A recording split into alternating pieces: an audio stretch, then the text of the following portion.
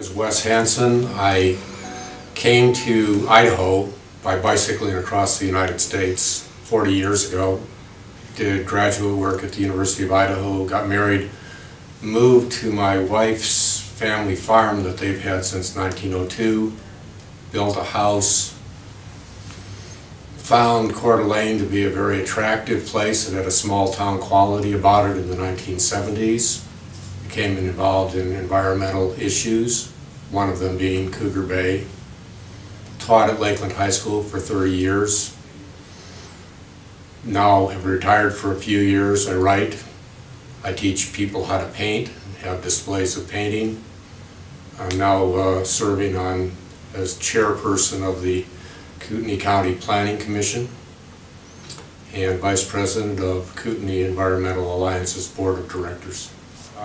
The reason I stay in Coeur d'Alene, besides being attached to the land in which I live, is the beautiful environment and the opportunity to link together a higher human purpose. That is, we are creatures of the earth, with the recognition that this place is well worth preserving and deserves the efforts of many of us.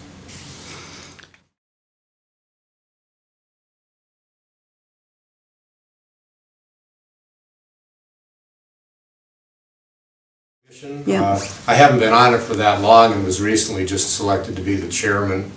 Right now we're working primarily on adopting the codes which will implement the comprehensive plan, which was adopted in December of 2010. And it's been a really rewarding process trying to find balance within this community so that basically we preserve this place and all its wonders far into the future, and not destroy it by patterns of development which afflict many parts of this country. It seems to me we've gotten small as people in our vision and small as communities. We need to get bigger.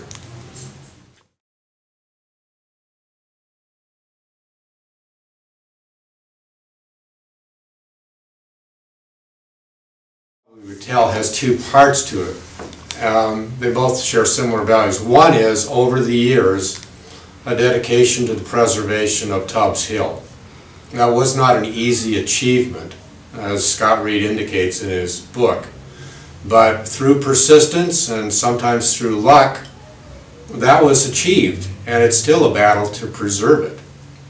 The other story related to it, part B of the story, is the preservation of Cougar Bay, which began around 20 years ago through a series of encounters that prevented development from occurring around the bay, and now through conservation easements, the Bureau of Land Management, the Nature Conservancy, has basically protected forever the shoreline of Cougar Bay. And in the future, what I think is going to happen is people will increasingly realize what a valuable community resource that is, whether they know the story of its preservation or not.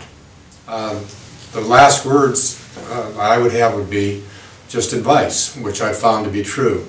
If you value something, persist in your efforts to attain it, and most likely you will prevail.